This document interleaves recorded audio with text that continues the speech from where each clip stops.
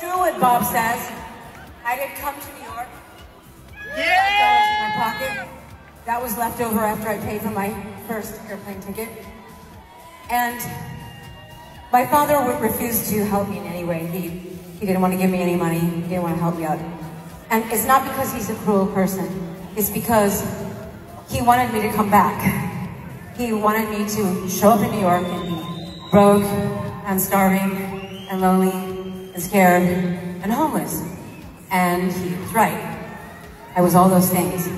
But I was not about to go back because I am not a quitter! I do not give up! So I was, you know, an anorexic dancer for a couple of years, and I got sick of all of those things, broke, hungry, scared, and all that shit. And I decided to become a musician. So I learned how to play guitar. I was in a band for a while, but I was the drummer. Okay, stay with me. I was the drummer. I didn't like being the drummer. I mean, I liked it, but I really wanted to be in front.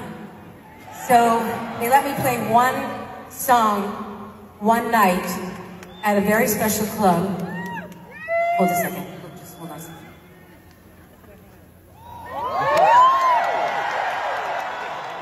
just want to thank you for having the balls to stick through that shit, baby. So, I can finish with my story. We had a little technical problem.